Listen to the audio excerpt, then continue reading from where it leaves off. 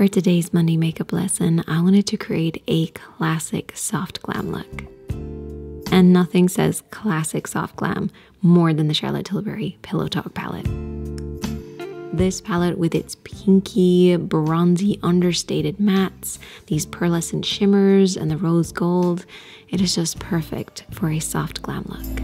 And this look can be created in just 5 simple steps. It is a look for all age groups. It's really easy, and I hope that you will enjoy it. Now, if you're new here to the Makeup Chair channel and you do enjoy tutorials like this, then I might suggest hitting the subscribe button below. It's totally free. And if you're already subscribed, then thank you and welcome back. Now let's get started. I want to first swatch out these shades just in case you don't have this palette, so maybe you can try and find some similar shades that work for you. The 2 matte shades are these matte medium bronze and soft pink. They're very buttery and so smooth.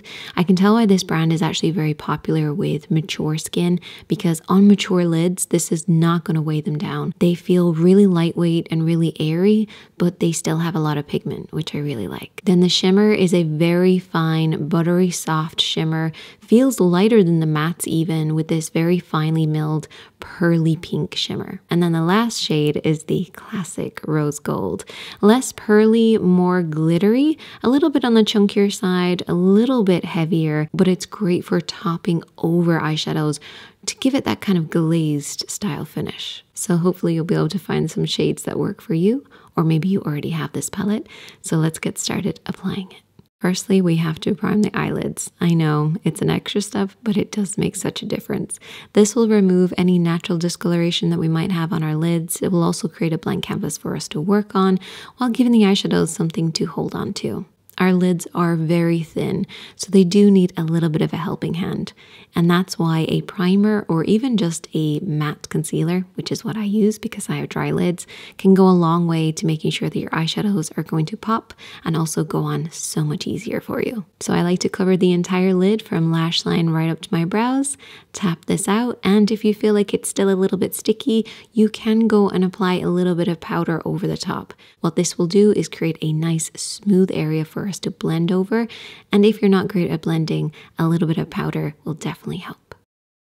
Next, you want to grab your favorite blending brush, any blending brush that you like, and we're going to start with the bronzy tone from this palette. Now I want you to keep your hands quite low as we apply this, slightly above the lid. So just think of your lid as one area and then anything above that as another area. We want to apply this back and forth in this area above the lid. Now the reason I want you to keep your hands quite low is because I want you to slightly hit upwards. Keeping your hands low will actually make sure that your blend is a little bit higher. And then slowly as we build up and add some depth, we can bring our hands up ever so slightly.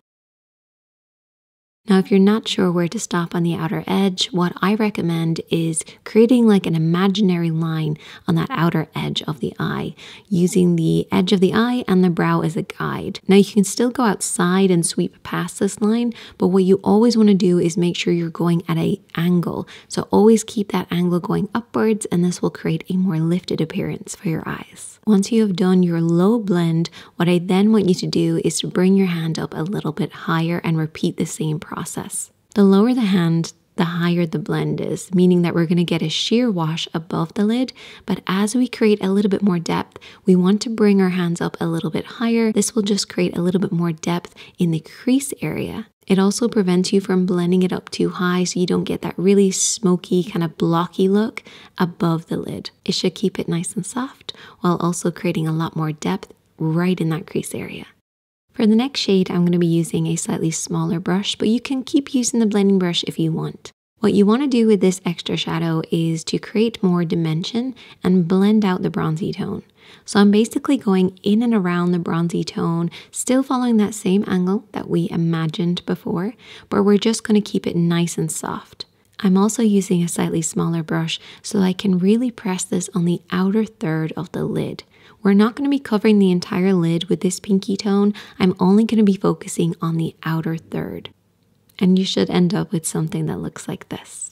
For our next shadow, we're going to apply this using a flat brush, or you can use your fingertips. And we're applying this beautiful pearly shimmer right to the inner lid. I want to create the illusion of almost like a cut crease. So a cut crease is typically where you apply like a light concealer or an eyeshadow primer to the inner corner of the lid once you've done all the rest of your blending. And what this does is just opens up the eyes, gives you this really wide-eyed appearance. But if you're very careful with your placement of your shimmer and you're getting right up to the crease without going too far beyond that, you will create a very similar effect. That's also why I would recommend using a brush over your fingertips just so you can get a little bit more of a sharper line. As a bonus step, you can apply some of that rose gold on the outer edge of the lid, but you don't have to if you want to keep this quite muted. I just find it is a little bit on the chunkier side with the shimmer, though I did apply just a small amount over the outer third of the lid. This next step is optional, but I'm applying a deep brown eyeshadow on the lash line and adding a slight wing on the outer edge of the eye as well. Now, using an eyeshadow instead of using a liquid will just keep this really soft, keeping with our soft glam look while also adding some definition.